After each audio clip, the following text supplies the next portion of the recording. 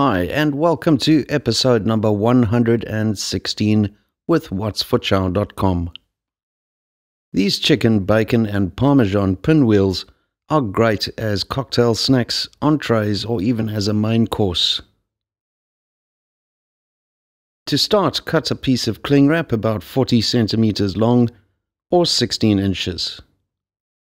Place one of the chicken breasts in the center of the plastic and fold the plastic over.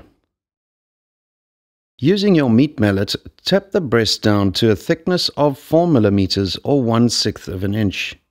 Repeat this with the second breast. Place one of the breasts on a board and top this with the bacon. The bacon must run from side to side, not top to bottom, otherwise you'll run into problems later on.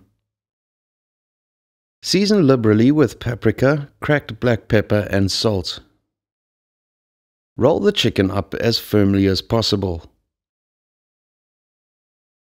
Using butcher's twine, tie the roll at intervals of 20 mm, or just less than an inch. Trim off the ends of the twine. Then trim the ends of the chicken roll to within 10 mm or just less than half an inch of the end twines. Cut the roll into pieces halfway between one twine and the next.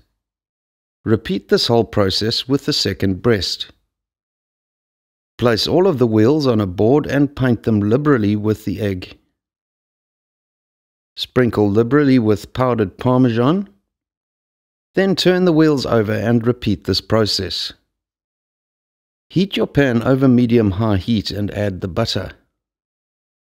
When the butter starts to bubble, add the wheels to the pan.